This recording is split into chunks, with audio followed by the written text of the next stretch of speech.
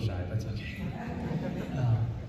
So I met with them individually this past week and kind of wanted to hear their heart about why they want to be baptized. And they told me that they've actually been baptized before, but a part of this journey that we're on, sometimes our parents or the ones that raised us have been a part of that journey and is an extension of their faith. And so we participate in that. But at some points in this process, that faith has to become our own. And so these three have expressed that their faith in God is their own, and they're doing this because they want everyone to know that God is the Lord and He is their Savior. And so we get to participate in this and then express to them time and time again that this is individual. This is theirs. This is their connection with God. This is part of their relationship and their obedience to trusting in Him. But also corporate as we get to participate in this as well. Paul says this in his letter to the 2 Corinthians. For the love of Christ controls us. And he's talking about being obedient and God, that love of Christ controlling him. So, because we have concluded this, that one has died for all, therefore all have died. And He's died for all, that those who might live no longer live for themselves, but for Him who for their sake died and was raised. From now on, therefore, we regard no one according to the flesh, even though we once regarded Christ according to the flesh. We regard Him thus no longer. Therefore, if anyone is in Christ, he is a new creation. The old has passed away. Behold, the new has come. So just as this time right now is going to be a testament, a reminder to you three, that the enemy's going to come knocking. There's going to be trials. There's going to be tribulations. There's going to be things that are going to cause you to question and doubt. But this, right now, this action that we're going to do is a reminder that this set in stone. It's done. Jesus died for us all, and you're joining in that death, the life, death, and resurrection. And so that's what we get to do today. Do you agree that you have committed and you are fully trusting that God, Jesus, is your Lord and Savior today? Okay, so without further ado, let's get this celebration started.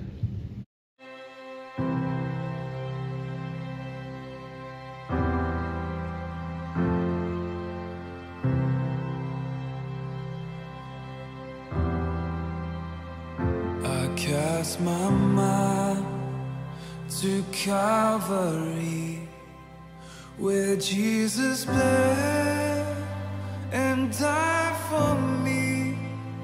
I see His wounds, His hands, His feet, my Savior on that cursed tree.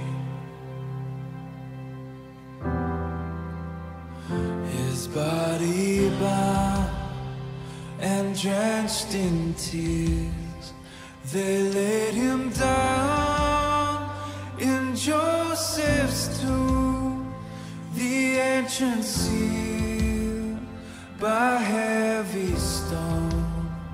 Messiah still and all alone.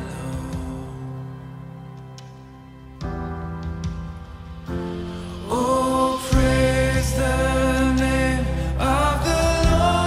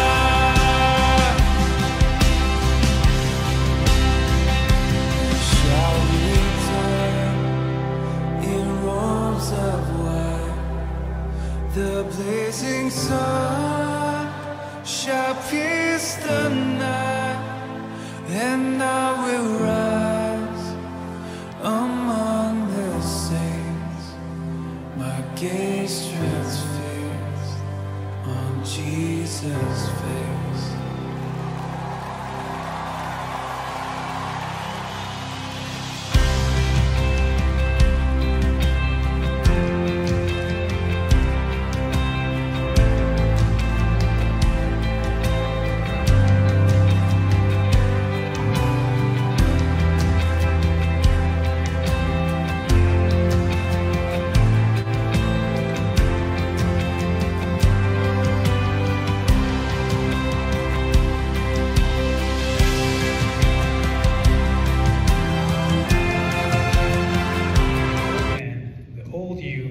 Is no longer. You are in Christ, and you walk according to that. So let's give him a hand.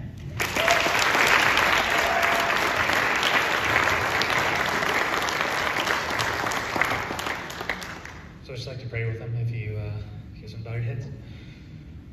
Father God, we are so thankful, Lord. We are so grateful for what you've done for us, the things that we don't deserve, Lord. Thank you, Jesus, for coming, living a life, and then dying, and then rising again.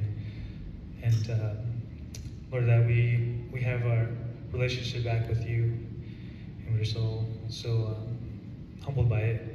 So Lord, as these three continue their walk with you, Lord, I ask that you give them strength, courage, boldness to continue. And just as we got to observe today and be a part of it, Lord, I ask that we, as the body of Christ, as a family here, encourage them and do the same for them, Lord. So we thank you for this time. We thank you for setting an example for us. We love you so much. In your name, Jesus. Amen.